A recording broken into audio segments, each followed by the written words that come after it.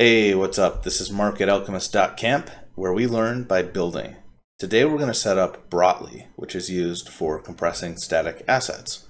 And it's actually both faster at compression and compresses things smaller than gzip does. So there's a pretty cool article at hacks.mozilla.org. It was written a few years ago, back when Brotli was newer than it is now.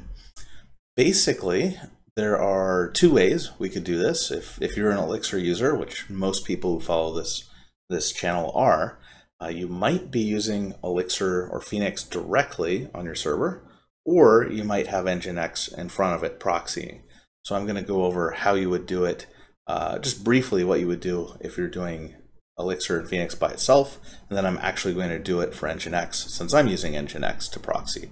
And if you use Rails or Django or whatever else, but you have Nginx in front of it, you can follow these instructions and it should work fine.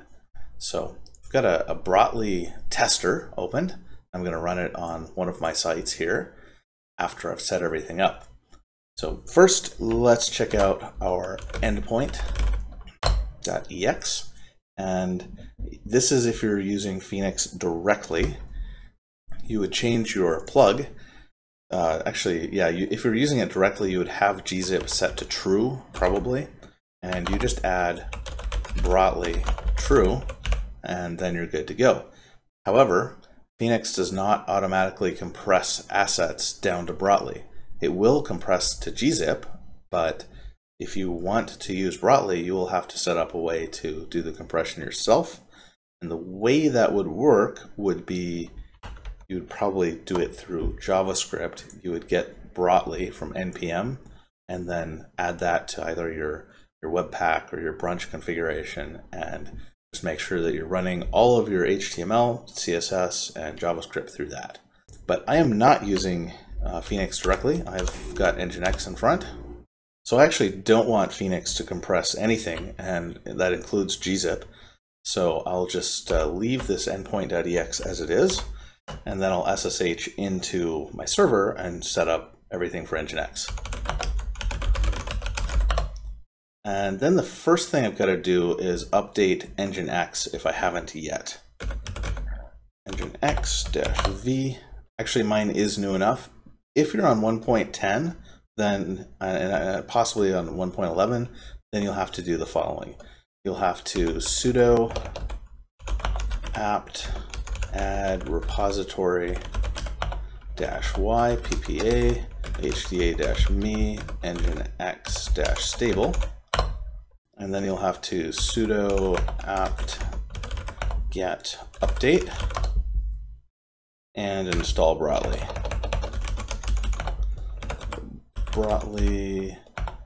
And we'll also need Nginx, which will just be the newer version of Nginx, and Nginx module Brotli. And I misspelled install. Okay, then to make sure that all is good, let's check and make sure that Brotli is there. Nginx-v. And this command is basically just gonna look for what should be there if we have Brotli. And yes, if you see this add dynamic module Debian extra Nginx Brotli, that means all is good. So we've got Brotli installed, we've got a new version of Nginx installed. We need to update the nginx.conf, which at least on my system is at etc nginx nginx.conf, and at the very top block, like outside of HTTP, outside of everything, we will. All right, now it's not write only anymore, so let's add the two modules that we're going to need for Brotli. We might not need both, but it's up to how you want to do it. So we've got one that will compress everything on the fly. So module/nginx http Brotli _filter module.so, and I'll just copy this, and then I'm going to use vi to just change one word here, filter into static. So now we have two modules here. The top one will compress everything on the fly. The bottom one will serve assets that have already been compressed into Brotli files. That's all we need for our main block. Then inside the HTTP block, there should be some settings already for gzip. Yep, there they are. Then we'll add another block for Brotli, and it'll work just like the gzip one. So Brotli on, make sure that we use the module. Then we'll set a compression level. Brotli comp level 4.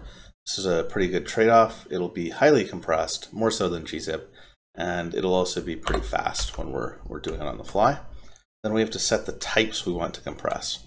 Obviously, we don't want to compress something like a JPEG because it will actually become bigger. JPEGs are already compressed.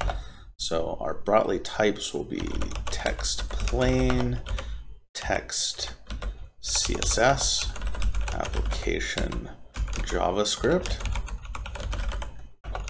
application JSON, image SVG or XML can be compressed, and XML, RSS. There may be some other things, but we definitely don't want all. And then Brotli static has to be turned on. Got an underscore there.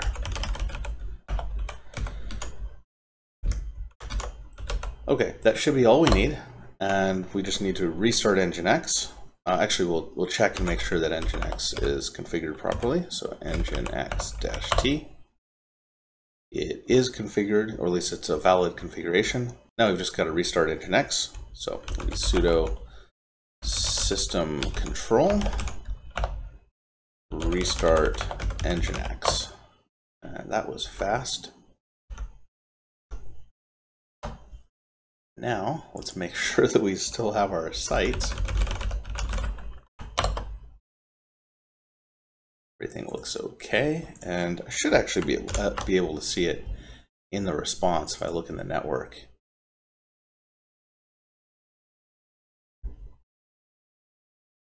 We have Brotli compression here.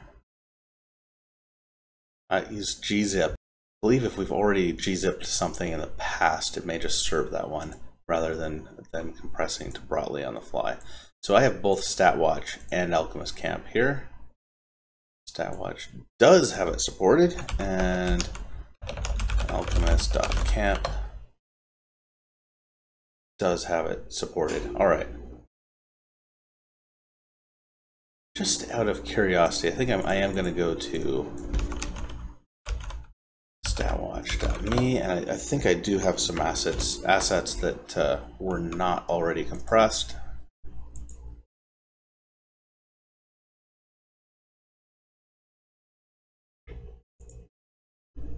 Yes, the CSS content encoding BR. Let's see if that's also the case on Alchemist Camp. CSS. That's the accept encoding. And that is also Brotli compression. So there you have it. Not too much work, and we just made our site faster and decreased our network costs.